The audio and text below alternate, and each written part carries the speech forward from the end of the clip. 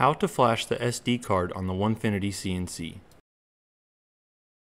Start by making sure that all power is removed from the controller. Once we have all power removed, we'll start with the number 3 metric key and unscrew the front 4 bolts.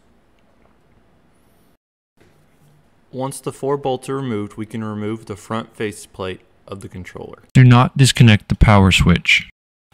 For push-button controllers, we'll remove the front faceplate, then disconnect the blue wire connector on the back of the button. Slide the top covering of the controller forward, exposing the board and the SD card. Pull the SD card out. It is not a spring-loaded slot.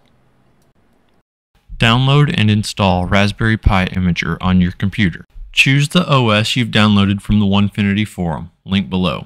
This will be the Onefinity Raspi image. It can be compressed or in a zip file.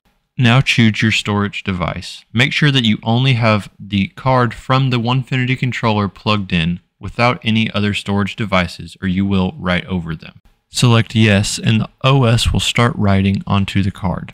If it asks you to insert a disk, you can exit out of that tab. We can now see that it's writing, and we're going to leave this until it writes, then verifies. Once that's done, we'll just click continue. Once flashing is complete, we will reinsert the card back into the controller. Make sure the back side of the card is facing up towards the top of the controller.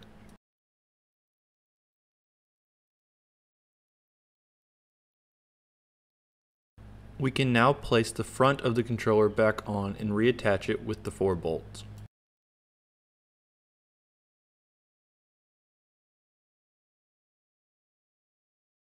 Back at the front of the controller, we can pull the blue connector through the front opening of the controller and connect it to the push button on the front plate.